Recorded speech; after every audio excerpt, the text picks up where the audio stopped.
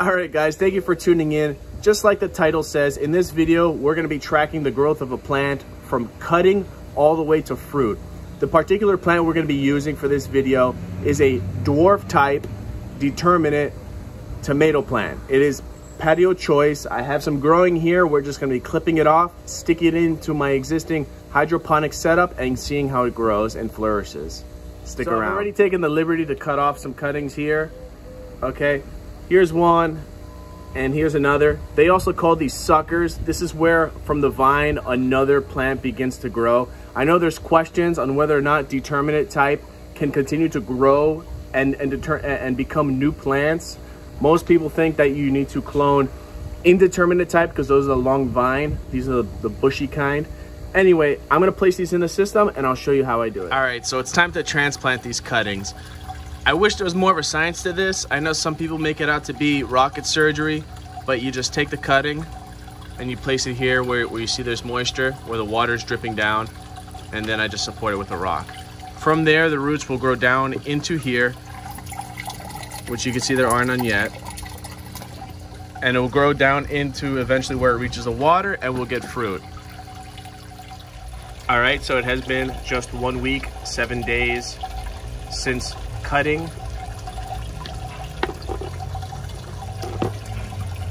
You can see quite the root development on each cutting already, and up on top, we have blossoms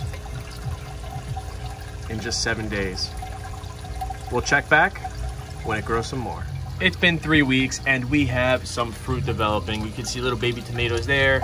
You can see one back here. Both cuttings have tomatoes.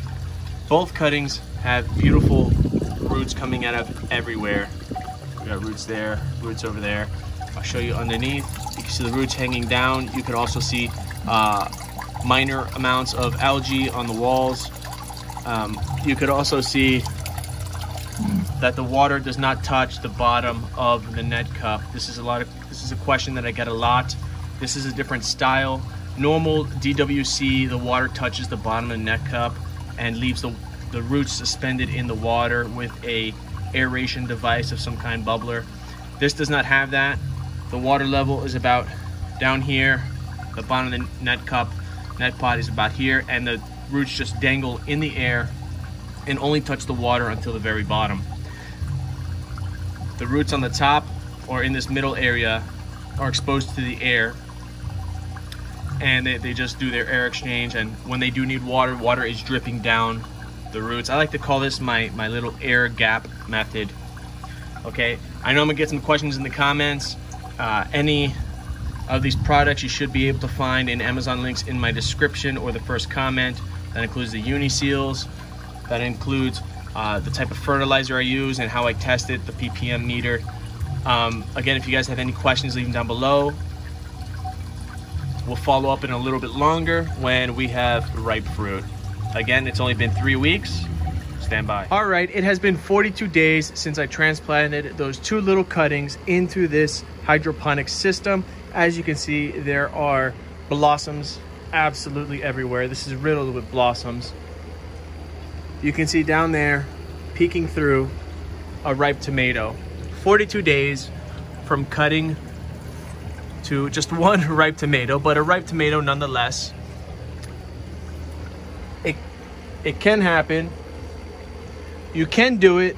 It can happen. This is a dwarf determinate patio choice variety tomato that I took simply a little cutting, just like this, and stuck it in there as you see in the beginning of the video.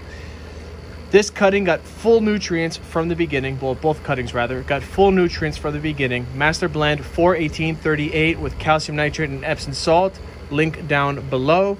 There's an Amazon link down there so you can purchase it or source it or review it. You can see the blossoms are still coming on strong. We have tiny little tomatoes coming in. This down here is, well, a beautiful little tomato. Let me bite into it. Focus, there you go. Absolutely delicious, super sweet, not too acidic. Oh, there's more down here hiding, not ripe. Let's go down here and take a look. I want to show you guys the roots. I want to show you guys the media. I want to show you guys how this is all set up so you can do this for yourself. The system does circulate 24 hours a day, 7 days a week. Remember, it is running full strength hydroponic nutrients between 800 and 1200 ppm. I've been considering moving it up even higher. I run the nutrients the same always, regardless of what stage the plants may or may not be in. So let's go down here and take a look at the roots. I do have this trellised up a little bit. Oh, we got some more down there. Trellised up because it does grow pretty large and it is still growing. This is a massive plant already for 42 days. So let's go down here and take a look. Okay, there you can see the media, just normal lava rock. You can see the water dripping down the middle. There's no barb or anything. I remember I had some older videos showing the barb, but since the barbs have been removed, you can see what's going on. This particular one has hydrogen clay. This was just using lava rock. Let's look inside. There you can see the roots. Not many roots coming out, but beautiful growth.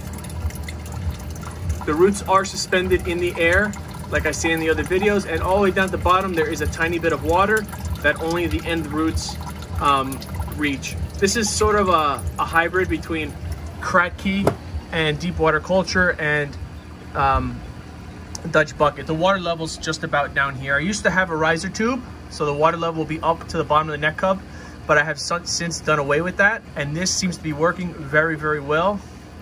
Let's take a look at those beautiful tomatoes. So really, that's all there is to it. I hope you guys can take on this same endeavor, so you guys know that it can happen. You can do it. You can clone these determinate bush style tomatoes, and they keep growing, and they grow absolutely beautiful. You don't have to buy new plants. You don't have to grow from seed. You guys can just continue to clone your little plants, and it's even faster. It's cheaper, it's faster. What more do you want? You get exact clones of your existing fruit. You don't have to rely on the seeds being the same. Anyway, you guys, here it is. Thank you all. Till next time, peace.